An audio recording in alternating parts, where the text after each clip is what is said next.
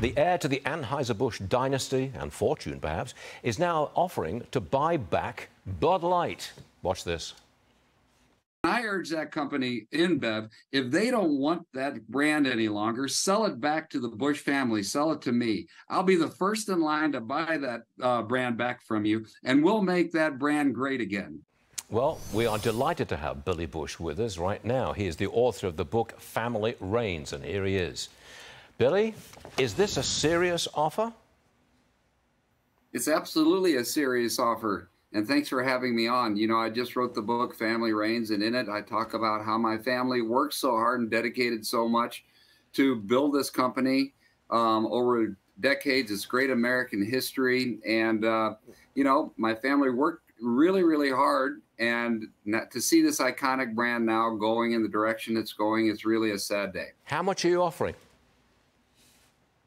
I haven't made any offer at this point, but I'm sure that it's probably worth, at this point, pennies on the dollar. I don't see InBev making money on it right now. It's probably costing them money. So, you know, maybe they'd really be able to give me a great price to buy it from them.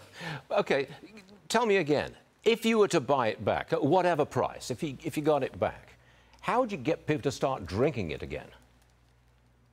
You know, I think I go back to the old way of how my family advertised the brand, and that is bringing it back to the values that it was built on. And those values were strength, they were pride, quality, honor, what this country is basically based on. And it was also built on fun and enjoyment and bringing people together. And it was never built on pushing a political agenda down your throat.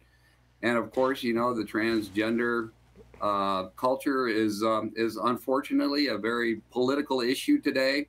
And, you know, my family knew to stay out of that arena because they didn't want to alienate anyone.